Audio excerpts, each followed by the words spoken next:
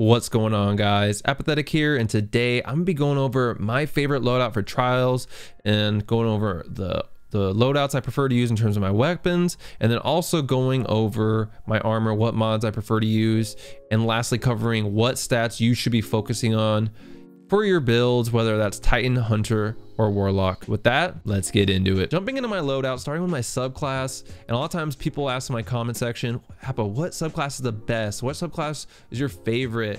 Honestly, I don't really have a favorite. And in terms of the subclasses I use, it honestly depends on the map. So for example, on Cauldron, I use Top Tree Storm because the arc web was just so good for that map in terms of chaining and setting up kills and pushes.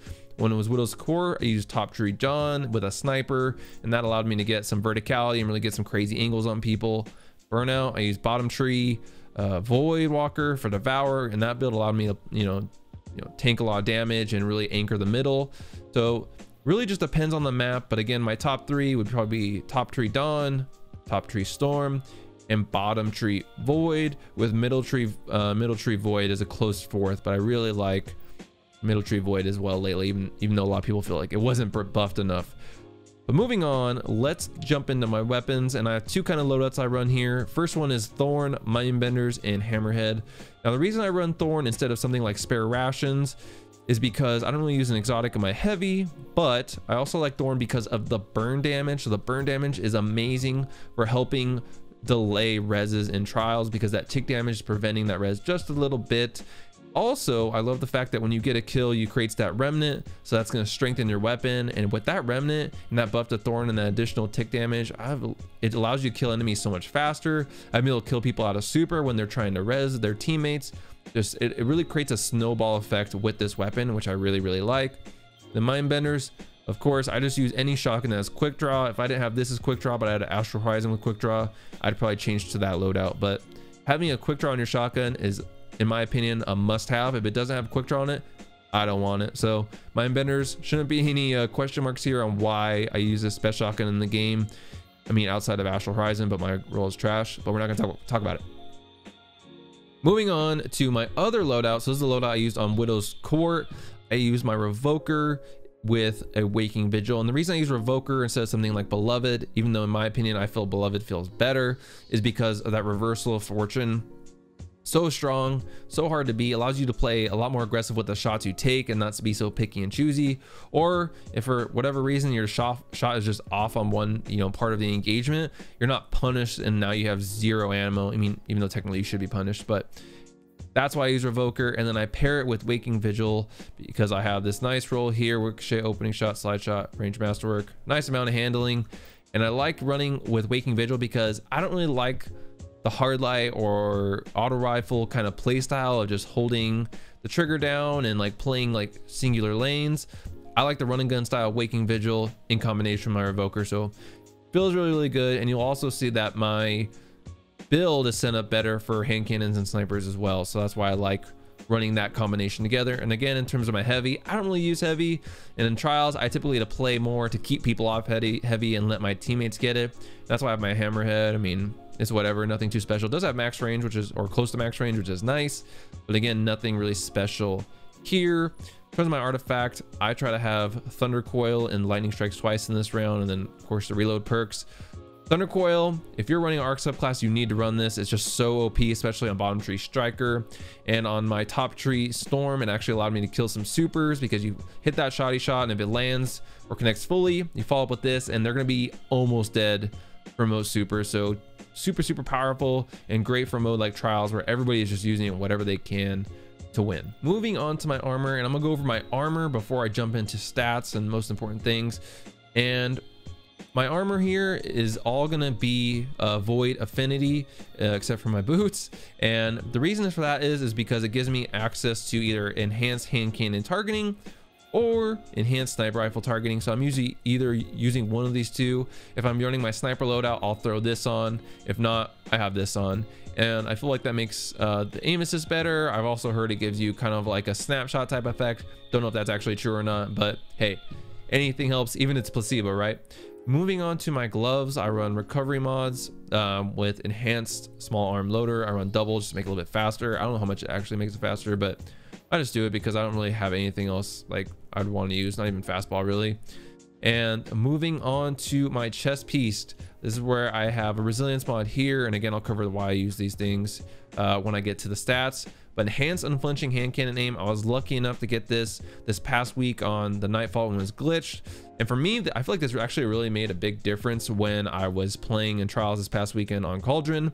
I feel like my character still shows like a physical flinch, but my bullets are all still going where they're supposed to go. I can't remember a single time this weekend where I was like, oh my god, he flinched my hand cannon, or that annoying feeling where you're missing shots where they feel they shouldn't connect. I feel like all my shots were landing exactly where they were supposed to, even when I was getting hit. So could again be just placebo, but I feel like this definitely made a difference in my hand cannon shot this past weekend.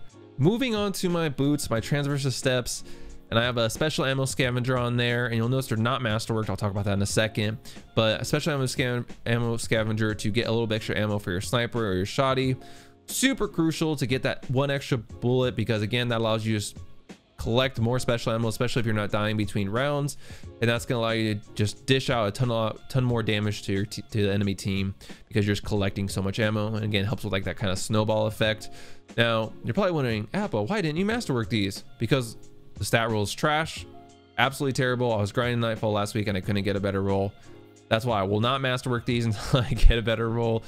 It is what it is, but that's why I have to, I could probably have a way better stat distribution if I could just fix or get a better roll on these transversive steps. Now, talking about transversive steps, why do I use it? A lot of people ask, well, Apple, what about Ophidian? What about Karnstein's?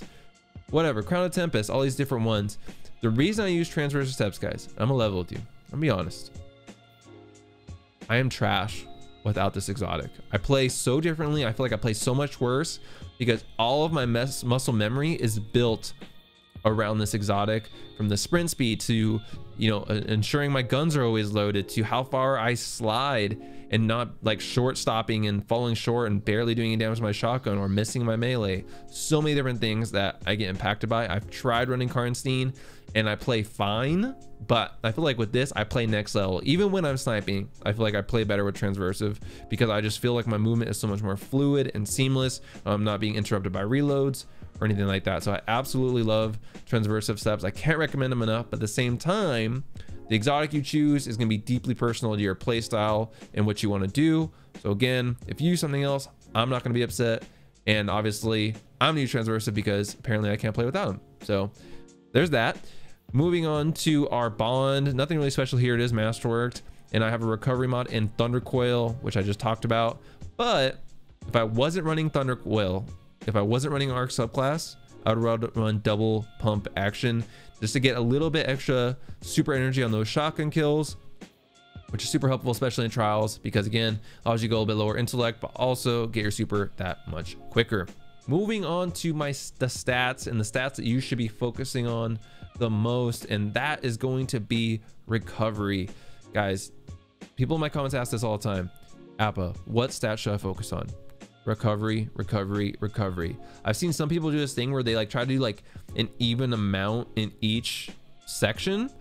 That is like being a jack of all trades and a master of none. Your character is not going to be really strong in everything. They're just kind of okay at everything. You want to be really strong in recovery, because having high recovery makes your character so much more lethal. You recover from engagements faster, which will throw off your enemies, and they won't be able to push you as quick, or they have to push you quicker, which can cause them to make a mistake. It allows you, when pushing like out of a gunfight and back to your teammates, or maybe you're flanking and maybe took some damage, you're gonna have your health back before you engage the enemy again. Not stress enough how important this is, especially on Warlock, because it's tied to how fast we get our rift back. And the rift in Trials is so incredibly strong, not only for yourself but for your teammates. It'll allow you to win so many engagements and play a little bit sloppier if you want, in peak angles that maybe you shouldn't, because you know you can take that little bit of extra damage because you're sitting in your rift and you're gonna get back so much quicker. So I would focus on this number one, and then you can pick a number two. For me, when I look at armor stats on my armor, I focus on recovery and discipline, and try to get like armor with those high stat rolls, and then kind of fill in everything else. One thing I do wish is that my resilience could be a little bit higher. Again, if I got better transversive steps that weren't just so garbage, I could probably get that easily. But is what it is. The goal is you want to try to get stuff in increments of 10. That's going to make your distribution a lot more even, and hopefully cause you to have a little bit less wasted points. But to be honest, I'm not going to get super technical on this. Just focus on recovery, and then like if you're a hunter and you're like, oh my god, I need my dodge, cool, focus on recovery and mobility then, or whatever you feel is most important to you in your playstyle. But recovery should come number 1. Everything else is number 2. Okay. Also, having higher intellect is super helpful, but again, if you're running double pump action like I suggested, that will help with that as well. So guys, again, hope this helped out. If you enjoyed this video, make sure you like, share, and subscribe, as it's a free way to support me. Also, don't forget to catch me on twitch.tv/apathetic. Having some great streams over there, guys, and this is where I can answer questions about like stats and armor rolls and things like that live if you have them for me. Hope to see you there, and with that, I'll catch you guys in the next one.